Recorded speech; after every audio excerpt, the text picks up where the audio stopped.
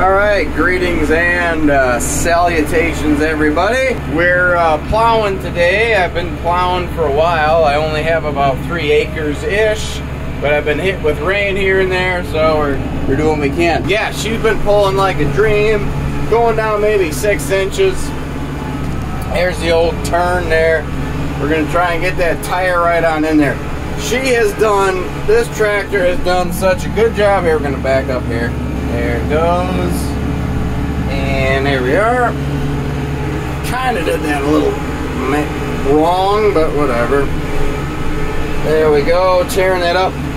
Like I said, 2400, low, obviously, and 4-wheel drive. If this is the first time you've done that, you start out both bottoms right when the first bottom is right at the last part of the plow point, especially with a 4 bottom. Drop her down to, I drop it down to, that's a little too far, 2 and 3, that's probably good to go. And pull it forward a little bit. You can see both of those plow bottoms digging into the dirt. At that point, I go ahead and lift her up to about the halfway points, around 5.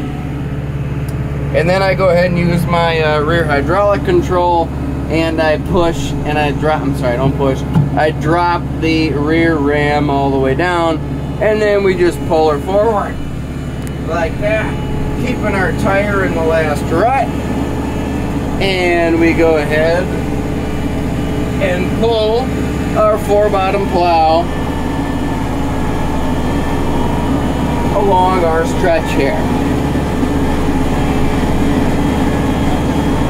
So she's doing all right. We're going down 8 inches-ish. Last I measured it, which is, it's a little tough on the old girl, so I'll have to jab it up just a hair. And that allows me to get through.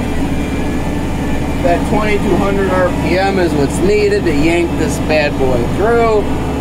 But yeah, we're able to run 4 bottoms on a 60-horse 4-wheel drive tractor. It's not that much work in that I'm just pushing my foot down. If I really wanted to, if this was a long stretch, I could engage the auto drive, but you know, it's such a small drive for this little bit, I'm not going to bother. So, pulls it like that, pulls it like nothing.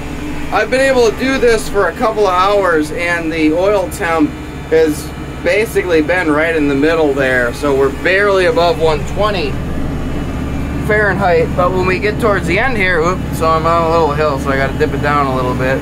Right there, I lift the front end up, and then we let the 2 in the back go a little further, and then we go ahead and we push the ram up and call that good. And then we back up a little bit because I'm right next to my pole building here. So I gotta back her up on that same channel so I can actually turn. It's a pain here. I had a single bottom, it's out in that corner over there, but that took forever. Picked this thing up at auction, the case 308 for, I don't know, like 600 bucks. And the old girl can handle her. So very impressed, like it a lot. Like I said, plowed all that. This is fall.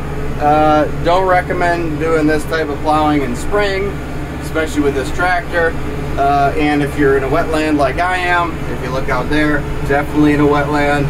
Do not want to do 4 bottoms in the spring. Fall, no problem at all. And this is not utility only. This is absolutely ag tractor territory, my friends. I don't care what you say. I'm calling this an agricultural marvel. This is a beast.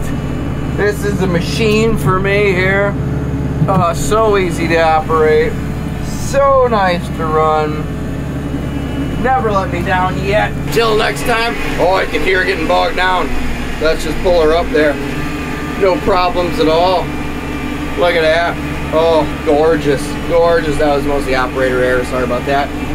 Still yanking, still ripping in 6, 8 inches down. So, till next time, I'm the Ill-Informed Human, and goodbye.